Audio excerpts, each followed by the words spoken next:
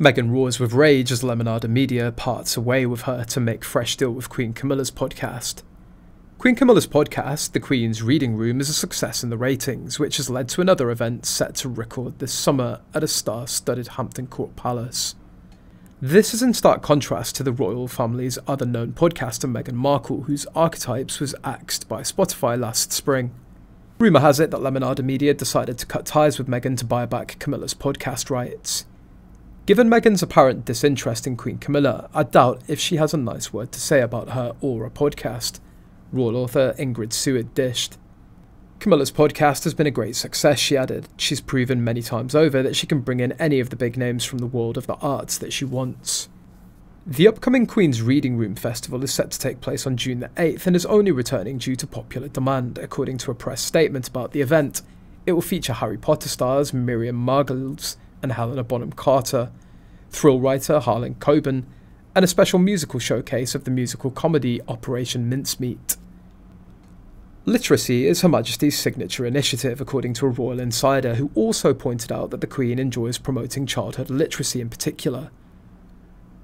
A source close to an insider said that Lemonada Media, which Meghan announced a new deal with in February, is offering a cooperation with Queen Camilla by buying the rights to a podcast to air on Lemonada. Earlier this week, Lemonada cancelled Meghan's podcast and announced that the relaunch of Meghan's Archetypes podcast got pushed back to 2025. Queen Camilla made headlines in early 2023 when Prince Harry's memoir Spare featured numerous incendiary passages about her. Her stepson called her dangerous and claimed that she enjoyed using others to deflect negative press from her. This also led one brand expert to label this as the Queen's perfect revenge. After all the hurtful things Harry said about Camilla, she's finally got her own back on them, director of Bourne Media, Denise Palmer-Davies told an outlet.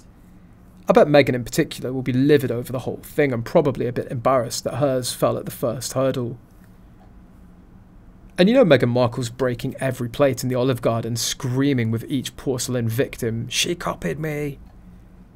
Many royal fans gave their opinions about Camilla's podcast.